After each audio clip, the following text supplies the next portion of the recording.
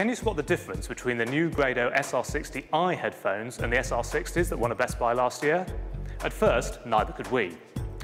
Close inspection reveals a reworked plastic housing for the drivers and slightly beefier cable, but the lack of the new I in the name on the actual product makes identification tough. That said, the performance changes, while subtle, are very worthwhile. The SR60i's have even greater neutrality than the previous version, allowing the music to hit your ears almost entirely uncoloured. The treble is sparkly, the mid-range is detailed and nuanced, while the bass is both deep and taut.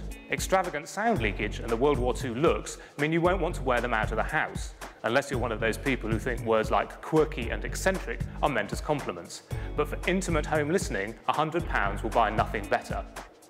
There's a clean, detailed, open and airy quality to the sound which encourages you to close your eyes and be taken away by the music. Where some headphones try to fake excitement by over-egging the bass frequencies and upping the transient fizz, the Grado SR60i's give you a seamless and honest presentation that turns private listening into a truly high-fidelity experience. A very deserving winner.